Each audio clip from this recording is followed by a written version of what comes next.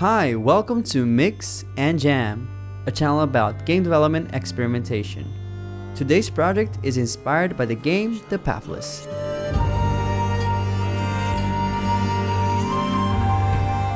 The gameplay of The Pathless involves an incredibly smooth movement system where the hunter can shoot arrows into targets to build up stamina, which allows the player to run faster. The game feel here is fascinating, and as a game developer, I wanted to try my best to recreate the basic movement and arrow mechanics using the Unity engine. So let's break down the main components needed for this recreation. First, we have the basic third-person controller, which provides the player with simple movement and the ability to adjust the camera. Then there's the target system, responsible for the selection of visible targets and the display of the user interface. There's also the arrow mechanic, which determines the release precision for the arrows and also manages the stamina that allows the player to run. Next, we have some procedural animation work, which dynamically changes the character's facing direction and modifies the placement of the bow and arrow. And finally, we have all the different visual effects and game feel details to wrap up the experience. I began by creating a new project in Unity and importing Jamo, the official character from the channel, into the project. I added a simple jump logic to the character by detecting the duration of a button press in order to build up vertical velocity. Then I started working on the target system. I placed a bunch of objects in my scene as my targets, and each one of them has a script that uses the onBecameVisible function to add itself to a target list. At that point, I created some logic to compare the distances from the targets to the center of the screen to determine which one to focus. And afterwards, I replaced the visual of the targets by creating an image that closely resembles the graphics from the game. Next, I started looking into the arrow projectile system. While playing the actual game, I noticed that the arrows would wiggle in the air a little bit. This gave me the idea to use particles as the actual arrows. And by using the particle system, I was able to set gravity and noise values to release the arrow in a trajectory similar to the game. Then I used the mesh emission instead of billboard to render a 3D model. And for the actual mesh, I went to Sketchfab and downloaded a simple arrow model made by Teslov. And since I was in the website, I also downloaded this bow model created by GW1P. To determine the precision at which the arrow is released, the player has to press and hold a button that builds up a meter visible on the target's position. There are three possible states for the arrow release: when the meter is fully charged, which guarantees a hit on the target but takes a while to load; when the meter has been released too early, which launches the arrow with bad precision; and when the meter is half charged, which guarantees the hit and takes less time to load but creates this risk-reward situation because you have to release precisely in the middle of the meter. Otherwise, you will just miss and have to wait for the cooldown. To implement the indication of the arrow precision, I created a UI slider that uses the radial 360 fill method instead of the default horizontal filling. This allows me to slowly reveal a color that then I can mask inside of this diamond shape similar to the game. Then I used the value of the slider to determine which arrow particle emission I would use. If the release wasn't full or half charged, I would just emit a particle from the player's reference point. This emission uses a cone shape that sets a random launch direction for the arrow, which in most cases would make you miss the target, but it would still give you a chance to land the hit if you were close enough to it.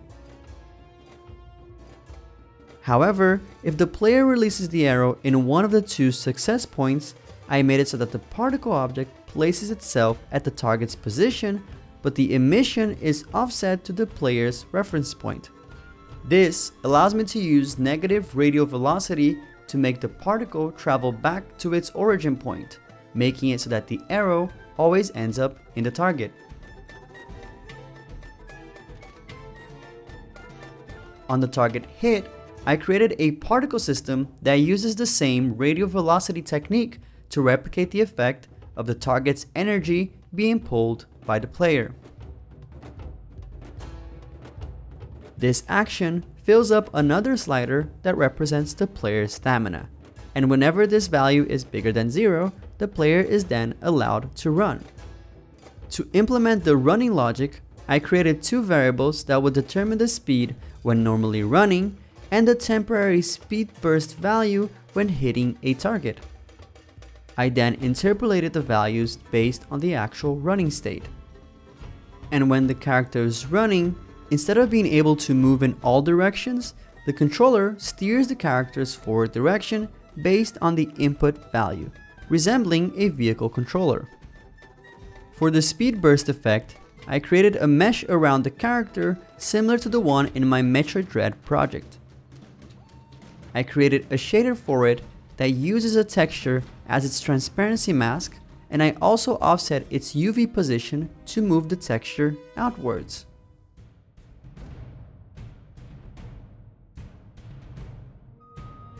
In the game, when this speed burst happens in mid-air, the player gains additional vertical speed. I reproduce this by simply executing an additional jump if the player isn't grounded in that moment. Then, I downloaded an air flip animation from Mixamo for this specific action. Another cool detail from the game that I implemented is that whenever the player perfectly releases the arrow in the middle point, time gets slowed down for a small interval, providing the user with a very nice success feedback. To increase the general speed sensation, I modified the camera's field of view based on the different running states.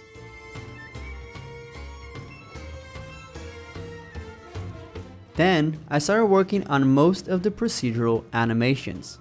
I created a few poses where the arms are fully straight.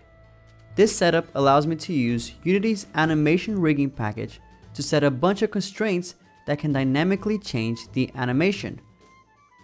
First, I made a rig that parents the bow object to the left hand. Then, I made some aiming constraints that make the head, chest, and both arms look at a specific target.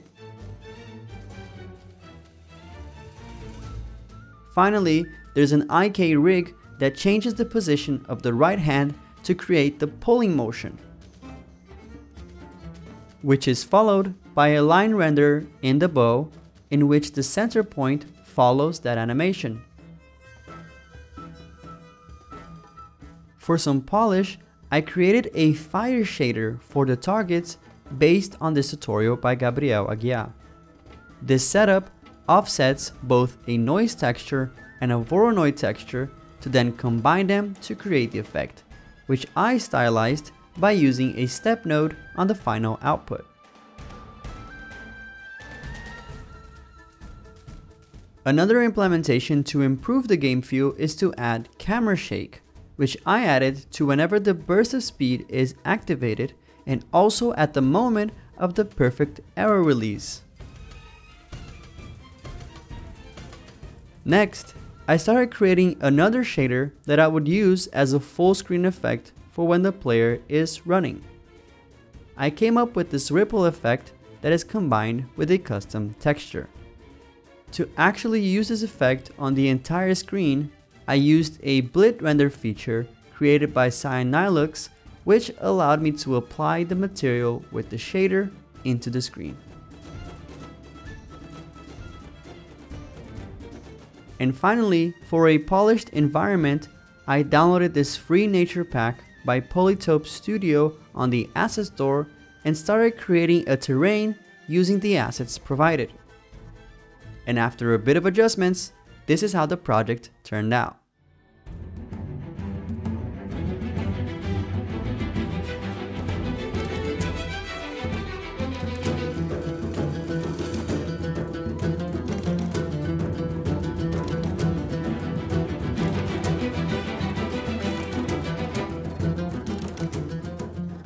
If you're interested in downloading the project and checking out the code behind it, There's a link for the project's repository in the description of this video.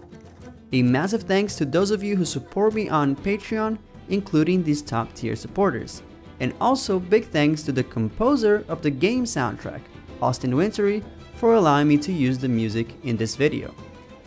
If you want to see more videos like this, consider subscribing and sharing this video with friends. Thank you so much for watching, and I'll see you in the next one.